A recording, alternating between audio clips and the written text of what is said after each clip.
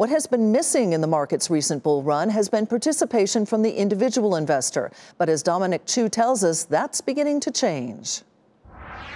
Something appears to be happening in the market that a lot of experts have been waiting for patiently, and that's more participation among everyday investors. Respected Sandler O'Neill analyst Rich Repetto is taking stock of the first half of the year, and according to him, the number of new brokerage accounts opened in the first 2 quarters of the year has been on the rise. These are brokerage accounts used mainly by individual investors. E-Trade saw around 99,000 new accounts opened in the first half of the year. Ameritrade saw 233,000 new accounts, and Charles Schwab saw 332,000 new accounts opened in that time span.